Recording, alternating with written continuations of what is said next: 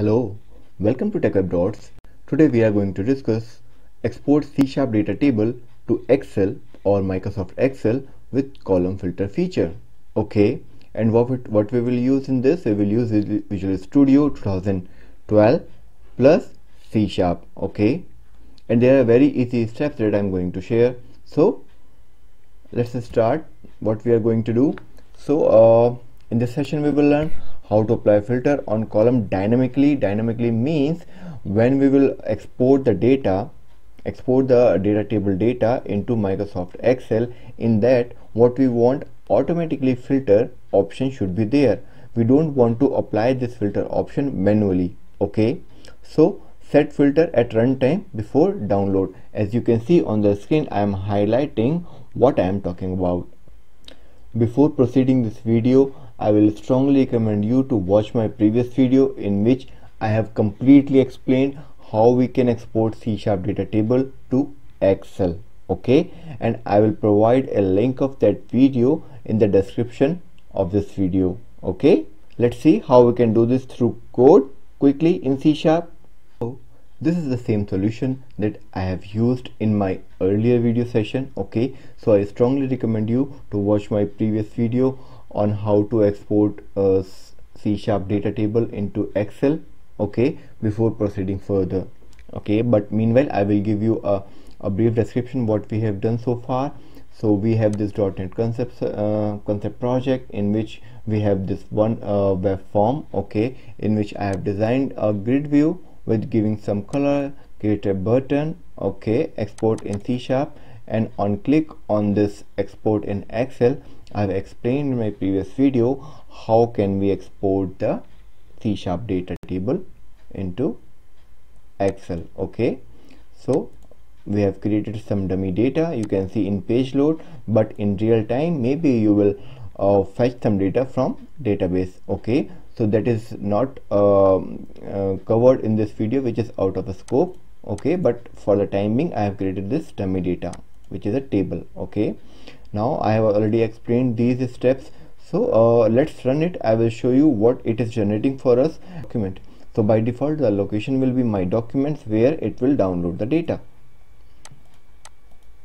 So by default on the web page, when we will click on export in Excel, then the Excel file will be downloaded in my document folder. So let's check in my documents, is there any file already exist. If it is there, we will remove that. Okay, so we are on document folder, there is no such file. Okay, so let's start our solution. Now we can see page is ready. I just want to show you how it is working right now before making changes. Okay, so I'm going to click on export in Excel. Okay, I just click over here.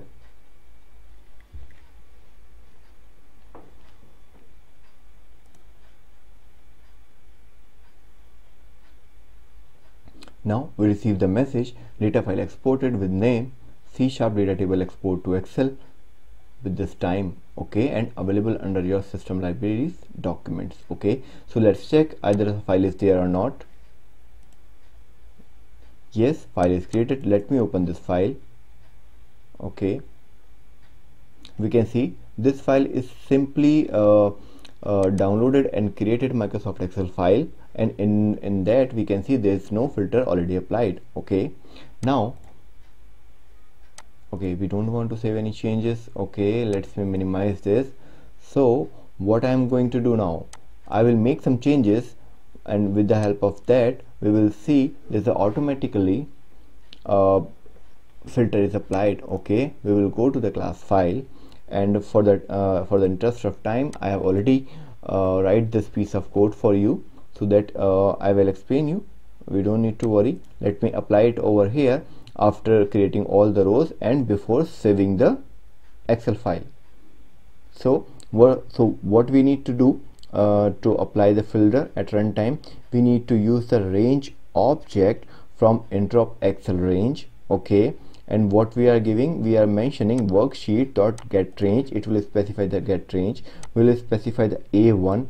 A means the first column, 1 means the first row. It means we want to apply the filter on the first row. Okay, and this is the second object, which is system.type.missing. And on the second line, what we are doing, the object that we have created used range, in which we are saying, okay, we want to apply auto filter from column 1. Okay, and rest all are the optional parameters that we have applied, which is required for this auto filter method. Okay, you can try with the different option. I will show you what other options we can see.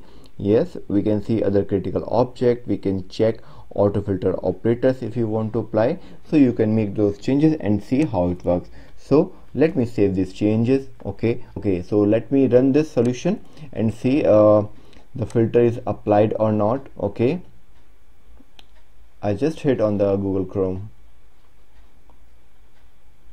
to launch this solution. Okay, this one, it says continuing. Okay, now it is loaded. We can close the old tab. Okay, and let me delete the old file as well that was generated earlier. Let me click on delete. Yes, we want to delete. Okay, now we can see our page is successfully loaded. And if I will click on the export in Excel button, so we will see a downloaded file with the filter applied in Microsoft Excel sheet. Okay, so let's hit the Excel import. I just click over here. Now I have received the message, data file exported with name C# data file. Okay, and this is the name, and it is available under your system libraries document. Okay, so let's check our document folder, either there is file or not. Yes, there is a file created. Okay, the moment I will check this file. Okay, yes, here we go. So we can see filter is applied, which is a requirement from this video. Okay, so I hope you like this video, how we can apply a filter dynamically runtime. We can apply the value as well. I mean, what on the basis of what value we want to filter this column as well. Okay, already uploaded this piece of code on my blog, so if you need that code, you can check my blog for this code, and you will find the link of my blog in the description of this video. Okay, I hope you like this video. If you have any question, please drop a comment. I will reply on that as soon as possible.